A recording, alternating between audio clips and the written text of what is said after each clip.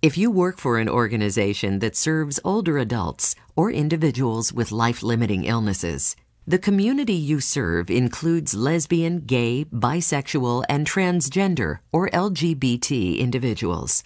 We hope that this program will prepare you to understand the basic concepts regarding LGBT aging and end-of-life care, identify the stresses and strengths that come with the journey to older adulthood among LGBT individuals, describe the causes and effects of LGBT invisibility and lack of recognition, identify common fears and concerns of LGBT individuals, assess your hospice or healthcare organization's current policies and practices to allow you to find opportunities for including and providing service to LGBT individuals.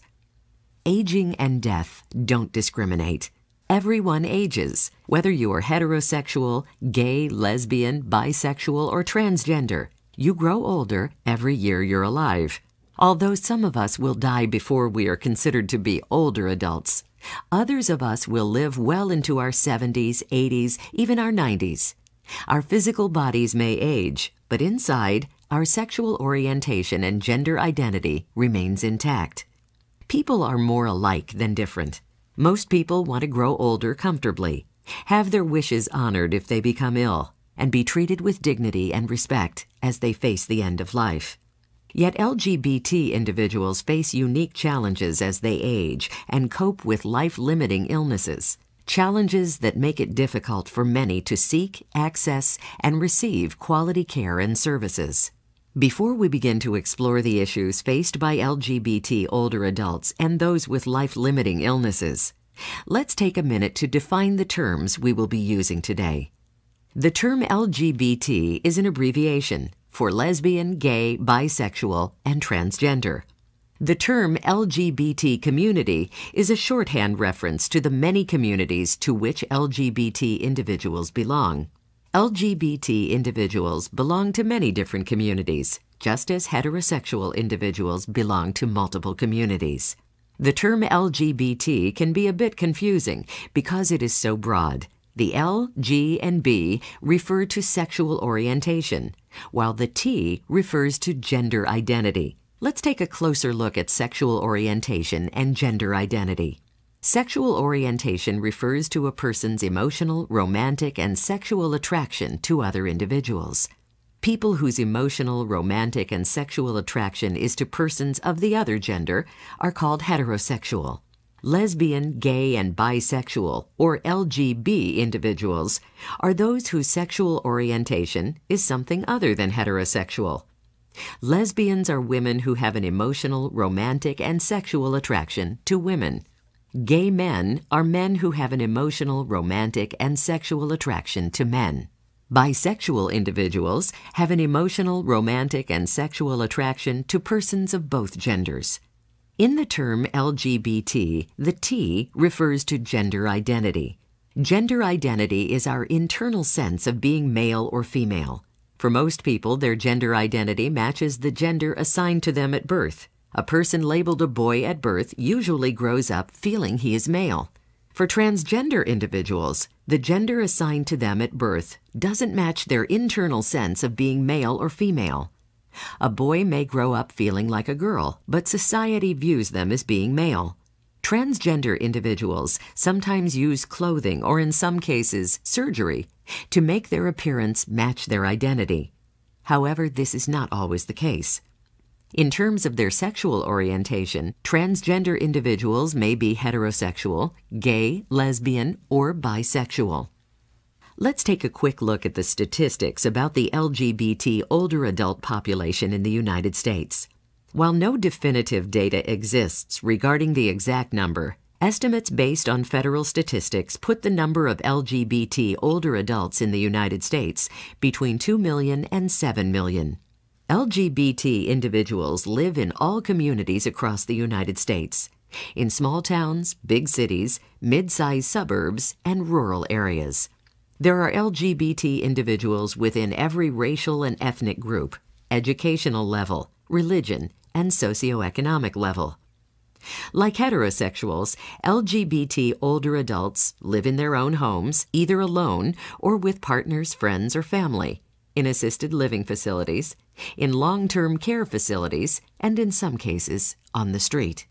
In short, LGBT elders are as diverse a population as the population of the United States. As we talk about LGBT older adults, you may be feeling a bit uncomfortable about the topic because of your own personal or religious beliefs. You have a right to those convictions and beliefs regarding homosexuality, and those will be respected throughout this discussion. Our focus here is not on whether homosexuality is right or wrong. Regardless of your beliefs about homosexuality, most healthcare providers and social service providers can agree on 4 key statements. 1. Heterosexuals and LGBT persons are human beings. 2. Hospitals, hospices, nursing homes, and aging service providers are charged with the task of providing care for human beings. 3. All human beings have the right to live their lives safe from physical harm, to receive necessary health care and social services, and to be treated with dignity and respect by those entrusted to provide their care. And 4. All human beings deserve compassionate care delivered in a manner that is respectful of their personhood, their personal definition of family, and their wishes. Most healthcare and social service providers want to provide high-quality care to LGBT individuals. They just don't know where to start. First, it's important to get an understanding of the LGBT journey to older adulthood. Understanding these experiences will help you and your organization meet aging LGBT individuals where they are in terms of their needs, fears, and strengths. For LGBT individuals, the journey to older adulthood is a rocky one. LGBT older adults experience challenges at almost every level. These challenges may include housing and job discrimination, verbal and physical abuse, intolerant marriage and adoption laws, family, religious, and societal disdain. Few words describe LGBT older adults better than the word resilient. A 75-year-old LGBT person has lived through an astonishing number of historical events, conveying society's scorn for LGBT people. LGBT older adults have spent a lifetime dealing with the fact that they could legally be fired from their jobs, banned from service in the military, evicted from their homes, arrested, imprisoned, institutionalized, and subjected to electroshock therapy. Given these experiences during their journey to older adulthood, it is not surprising that older LGBT individuals may feel reluctant to seek and accept health care and social services. In light of these tremendous challenges, the resilience of LGBT older adults is particularly impressive. LGBT older adults have spent a lifetime creating loving families of choice, building strength and resilience, developing caring communities, and bravely making a path where there wasn't one before. Like all older adults, LGBT seniors want to be treated with dignity and respect, have access to quality health care and social services, give and receive love, spend time with selected family and friends, and be recognized as a person with something to contribute. Unfortunately, LGBT older adults may run into barriers getting these basic needs met because of lack of recognition by society, service providers, and families of origin. Why do we talk about invisibility and lack of recognition in relation to LGBT seniors, especially those with life-limiting illnesses? Lack of recognition by society has a profound effect on LGBT seniors. In general, society tends to devalue the contributions of older adults, and assumptions are often made in our society. For instance, many people assume that everyone is heterosexual. The result is that LGBT older adults are often invisible. Because of this invisibility, LGBT seniors may be afraid to access services. They may not share who they are with their care providers. They may grieve in silence and alone, rather than seek out support when a partner dies, and they may die without receiving the services they need and deserve at the end of life.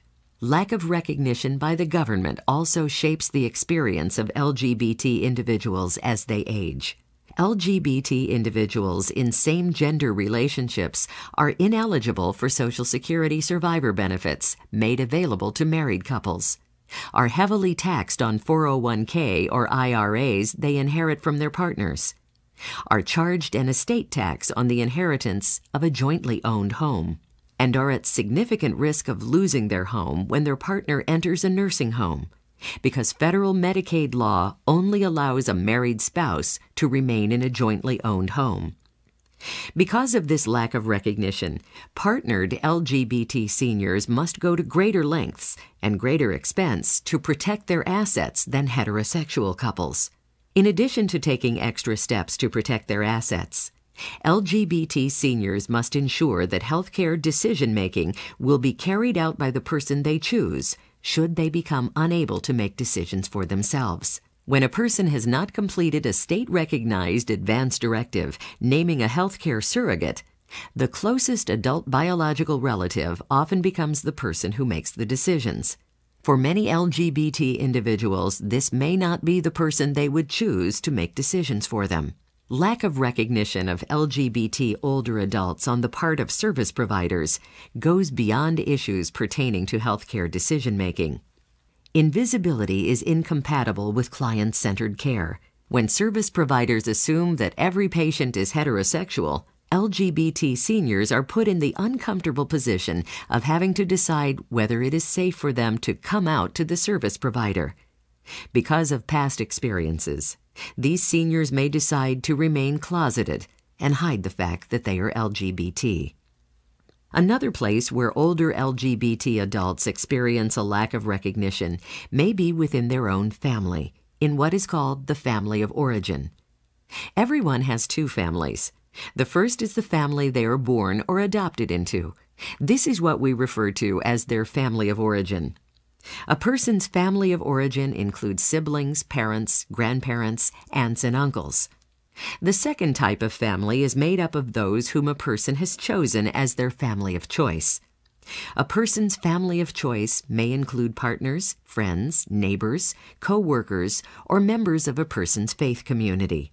While many families of origin are accepting and supportive of their LGBT family members, this is not always the case.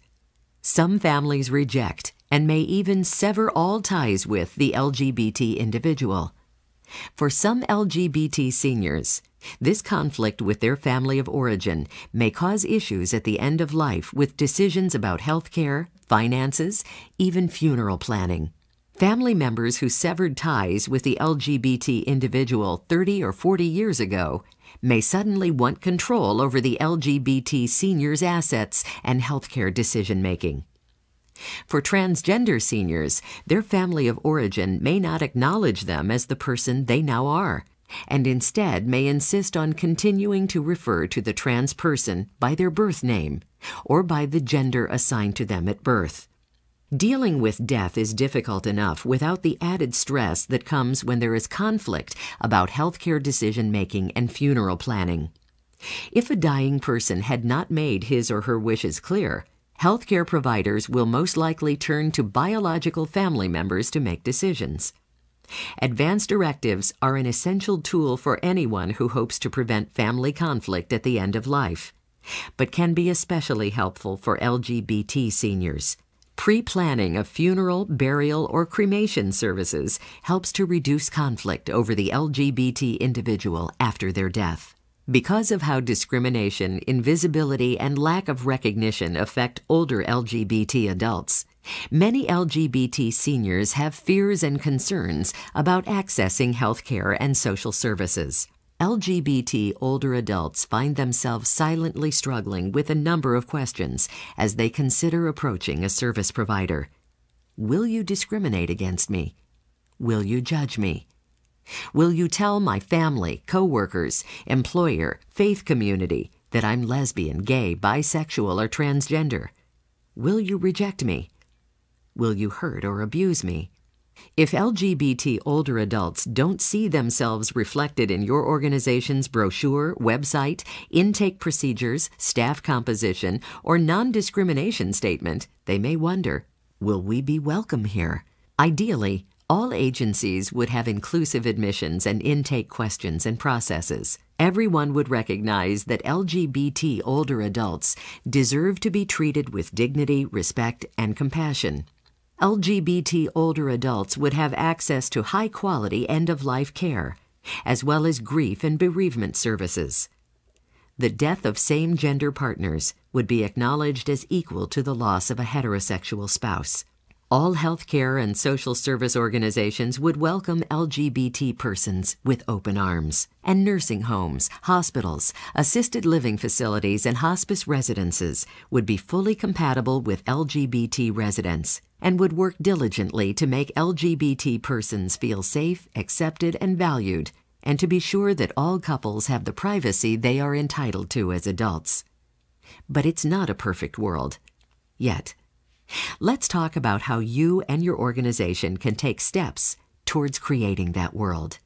We've talked about the ways in which healthcare and social service providers may unintentionally put up barriers to LGBT individuals. Let's look at some ways that organizations can remove those barriers and instead build bridges to provide the best support possible for LGBT individuals. While these suggestions are primarily for people working in a healthcare organization, they can also be applied to other businesses, faith communities, or social groups. The first step along the path to inclusion involves making a personal commitment to make change happen. Each person listening today can be a catalyst for change, to increase visibility, access, and services for LGBT older adults and those with life-limiting illnesses. The second step along the path to inclusion involves taking an honest look at your own personal assumptions and biases. Everyone makes assumptions, and it's important to take a close look at some common assumptions about LGBT individuals. Do you assume someone is heterosexual unless they tell you otherwise? Do you think you can tell when someone is gay based on their appearance? Do you think LGBT people are too outspoken about wanting equal rights? Making change at your organization or in your community will be difficult if you are unable to take an honest look at your own assumptions and biases. A willingness to acknowledge that you make assumptions is essential to the change process. The third step along the path to inclusion involves examining your organization's employee orientation and training programs. Ask yourself, do staff members receive comprehensive training on LGBT issues as well as on the unique needs of older LGBT persons? Are new employees made aware of agency policies and procedures regarding transgender clients? For example, policies regarding roommate assignments in residential facilities. During staff orientation, how does your agency address the issue of homophobic or transphobic jokes in the workplace? If your agency doesn't provide orientation and training to staff regarding LGBT issues, how will LGBT seniors feel safe seeking out your agency's services? A commitment to ensuring that staff are oriented and trained appropriately will go a long way towards creating an environment that's safer and more welcoming to LGBT seniors. The fourth step along the path to inclusion involves examining your organization's non-discrimination statement. Does your agency have a non-discrimination statement that includes sexual orientation and gender identity? If your agency is unwilling to include sexual orientation, gender identity, and gender expression in its non-discrimination statement, how will LGBT seniors feel safe seeking out your agency's services? By adding these components to its non-discrimination statement, your organization will be able to convey to LGBT seniors that they will be treated with dignity and respect. The fifth step along the path to inclusion involves examining your agency's employee benefits. Does your agency offer domestic partnership benefits, such as medical and dental benefits, to the same gender partners of employees? Are these benefits fully equivalent to the benefits received by an employee married to someone of the other gender? Are same-gender partners of employees eligible to receive their pension if the employee dies? Does your agency offer bereavement leave to employees who experience the death of a spouse? If so, is bereavement leave offered to employees who experience the death of a same-gender partner? Does your agency have staff members and board members who openly identify as lesbian, gay, bisexual, or transgender? If your agency isn't a welcoming and safe place for LGBT staff and board members, how will LGBT seniors feel safe seeking out your agency's services? By creating a workplace environment that welcomes, values, and respects LGBT employees and board members, your organization will be taking an important step towards creating an environment that welcomes, values, and respects LGBT seniors who seek out your services. The sixth step along the path to inclusion involves examining the ways in which your organization reaches out to LGBT seniors. Look at your website and brochures. Do your promotional materials include photos of same-gender couples or just photos of male-female couples? Where does your agency spend its time and advertising dollars? Do you advertise in local LGBT newspapers? Are you at the Martin Luther King Annual Parade, but not at the Pride Festival? Does your agency offer HIV and AIDS-related services in the community, and consider that to be your organization's primary way of serving LGBT seniors? What does your organization do for the vast majority of LGBT seniors, those who don't have HIV/AIDS? If your agency's marketing and community outreach efforts don't convey an openness to and interest in serving LGBT seniors, how will these seniors feel safe seeking out your agency's services? By reaching out to LGBT seniors in your community outreach and marketing efforts, your agency will be taking another step towards welcoming LGBT seniors to seek and accept the valuable services you have to offer them. The path to inclusion is not a typical road with a beginning and an end. The path is usually a circular one that your organization will need to travel for months and years to come. Creating a welcoming and inclusive organization that provides high-quality services to LGBT seniors requires an ongoing commitment to reassess and strengthen your organization's policies, programs, services, and outreach efforts. The path is a never-ending one, but it is a path well worth traveling, strengthening your organization as a whole each step along the way. Thank you for taking the time to listen to this program. If you want to learn more about hospice care and the Medicare hospice benefit, we've developed an online tutorial called Understanding Hospice. You can access this tutorial and others on the subjects of hospice and end-of-life care at the Hospice Information Center, www.hospicefoundation.org/infocenter.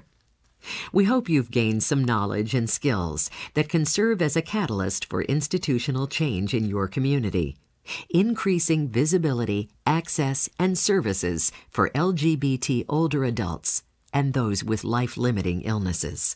Aging and End-of-Life Challenges in the LGBT Community was written by Kimberly Aquaviva. Additional support was provided by Amy Tucci, President and CEO of the Hospice Foundation of America, HFA, as well as by Karen Walsh, HFA social worker, and Lindsay Curran. Our Director and CMS Webinar Project Manager is Lisa McGahey-Veglin, Program Officer at HFA. For more information on hospice care, grief and loss, caregiving, and end-of-life issues, please visit the Hospice Foundation of America website at www.hospicefoundation.org or call toll-free 1-800-854-3402.